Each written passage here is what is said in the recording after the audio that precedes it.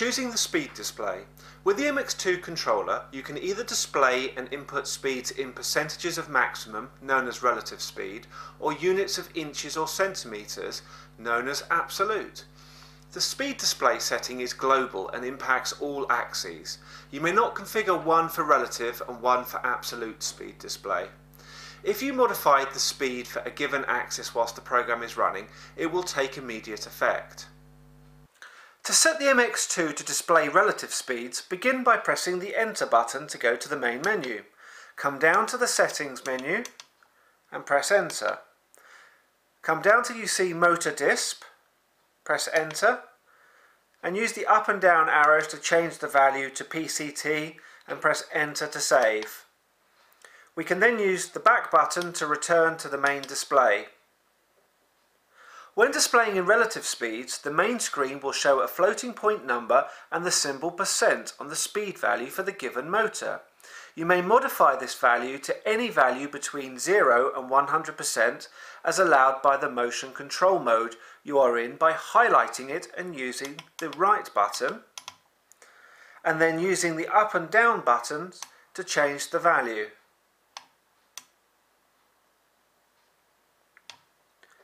To set the MX2 to display absolute speeds, press the Enter button to go to the main menu, down to the Settings menu, Enter, Motor Disp, Enter, and change the value from PCT back to IPM, Enter to save this, and back to the main display. When displaying in absolute speeds, the main screen will show a floating point number and the symbol I for inches, and C if in metric mode for centimetres, next to the speed value for the given motor.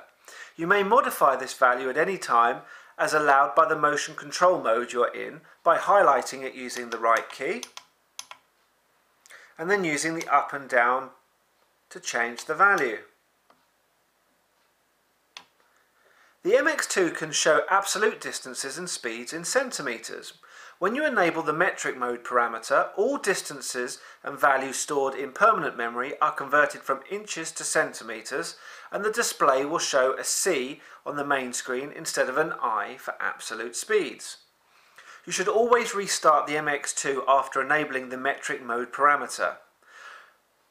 To set the MX2 to display metric values, press Enter to go to the main menu, down to Settings, Enter, come down to Metric Disp, Enter, and turn this on.